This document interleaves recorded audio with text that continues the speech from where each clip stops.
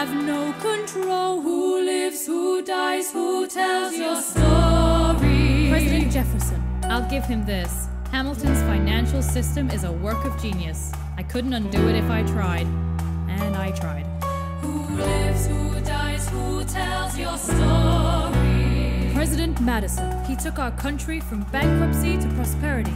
I hate to admit it, but he doesn't get enough credit for all the credit he gave us. Who lives, who dies, who tells your story? Every other founding father's story gets told. Every other founding father gets to grow old.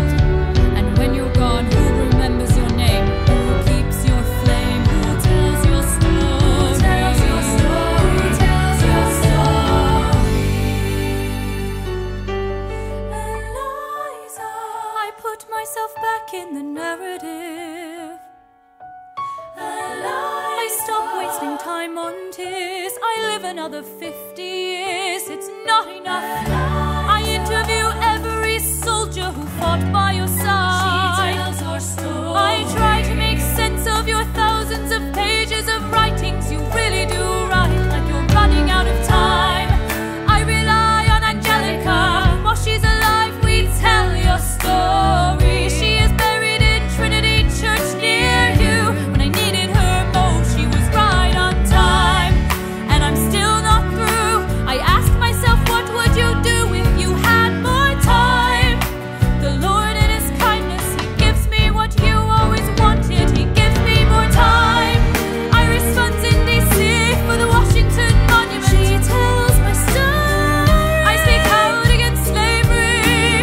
You could have done so much more if you only had time. And when my time is up, have I done enough?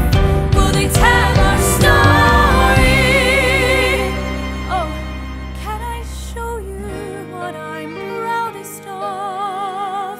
The orphanage. I established the first private orphanage in New York City. The orphanage. I help raise hundreds of children. I get to see them growing up. The orphanage. In their eyes I see you, Alexander. I see you every time. And when my time is up, have I done enough? Will they tell my story? Oh, I can't wait to see you again.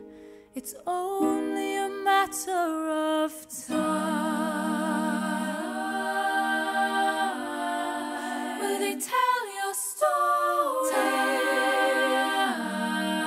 Who lives, who dies, who tells your story?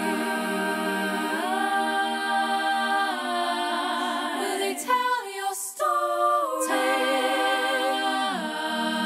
Who lives, who dies, who tells your story?